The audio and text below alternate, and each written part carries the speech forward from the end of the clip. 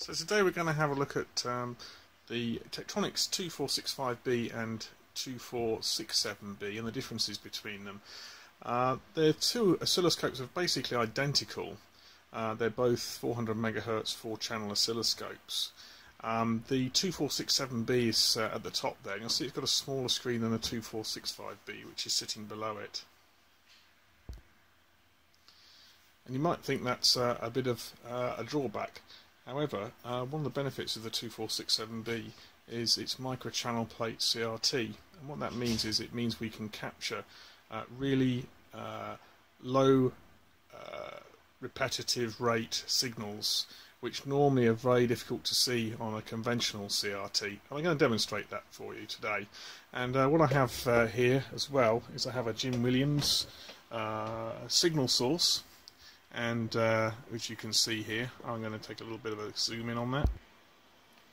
So here's my Jim Williams signal source. This is a pulse generator. It generates a nice short pulse, but with a very fast rise time, and we can use that to determine how good a scope's bandwidth is.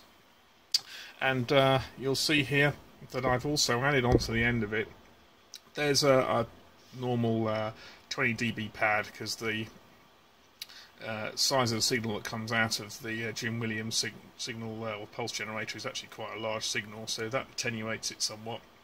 And I've got a little homebrew splitter on there, and that's made up of 3 50 ohm resistors in a delta formation, which gives us a nice matching throughout. And you'll see as well in the actual Jim Williams signal generator itself, there's a bunch of stuff which is just done on a normal perf board. That's really just a power supply which generates about 90 volts off of a 1.5 volt battery, which is pretty neat. But the RFE high frequency stuff you'll see down there, that's done Manhattan style or dead bug style, or whatever you want to do, whatever you want to call it, and it's done really to make sure that the lead lengths are as short as possible, and then it goes straight onto an SMA connector. And the base that the breadboarding, or sorry, the Manhattan style construction is done on, is there's a bit of FR4 straight onto the copper there. So I'm going to try the 2465B first with the pulse generator, and I've got it set up to 500 millivolts per division on the vertical, and also it's slightly offset. You'll see why in a moment, because we're going to use a delayed time base in a moment to zoom in on the signal. And also we've got 1 microsecond as a horizontal time base setting. And what I'm going to do is I'm going to put the battery in a moment into the Jim Williams pulse generator, and you should see the triggered light. There's a little triggered light up here which comes on. There's actually a reason why I've got the lights turned down. You'll see that why in a moment. And what we'll see is this triggered light will come on when I put in the battery. So I put it in now. There we go. And the scope's triggered, which is good. And also hopefully we'll be able to see a little, you can just about see it. If I just move it along horizontally, you should just be able to see. What I'm going to do is switch off that light, and as you can see right at the beginning of the trace, there's a little blip. So it's not very big, this blip.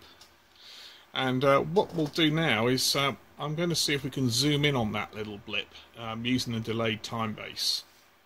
So to do that, what we do is we pull out the time base knob, and then we can select a different time base for the B sweep.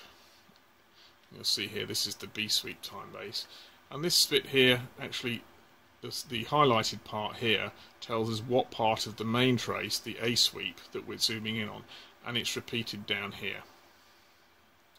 So if we zoom in further and further and further, you'll see that this gets smaller and smaller.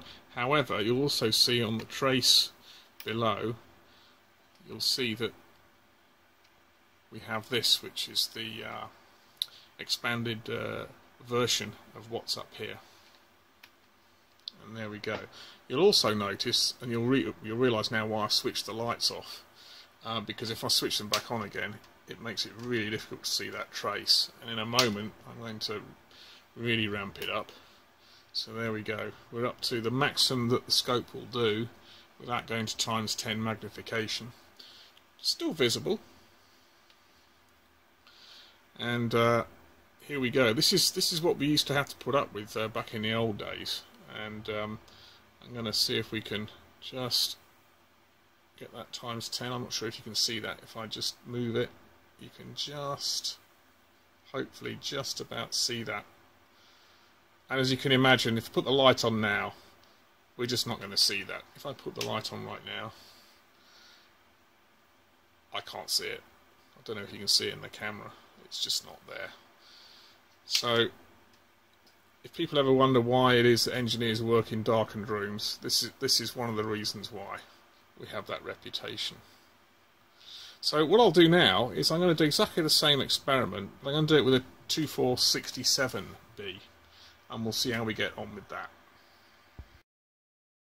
Okay, so on to the 2467B now, which is as far as it goes with the electronics on this scope. It's exactly the same as a 2465B, both 400 MHz, 4-channel, but you'll see the screen's a little bit smaller, and this is because it uses a microchannel plate CRT rather than a more conventional CRT, which is used in a 2465B.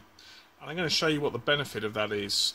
And you'll see it's still set up to the same settings as before, 500 millivolts per division on the vertical and 1 microsecond per division on the horizontal. And I'm going to plug in we'll put the battery in on the pulse generator.